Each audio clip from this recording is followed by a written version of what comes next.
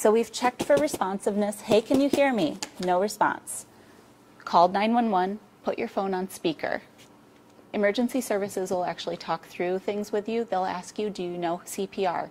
You can say, I know hands-only CPR. Okay. And they'll say, begin compression. So do your hands like I showed before.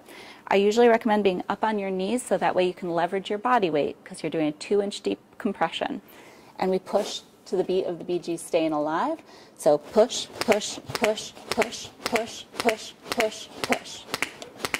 I'm going to have you bring your hands up a little bit more into the center right there. So that hard part of your hand is right in the center, okay? So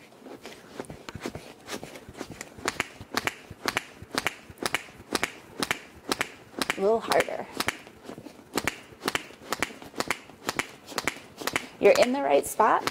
It's very hard to get these to click. Okay. And on an actual person, we obviously don't click. Okay. This is just to simulate how hard of a compression you're doing. Yeah, it very much. I mean, you feel like you're really doing it too hard, but I need to click it?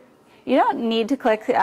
These, like I said, sometimes these mannequins are a little hard to get to click. Okay. But you're getting the right push, and it's push, push, push, push. Excellent. And that's all you would do until either EMS arrives, help arrives, or if the person does come back and begins breathing regularly, stop compressions, stay with them until help arrives.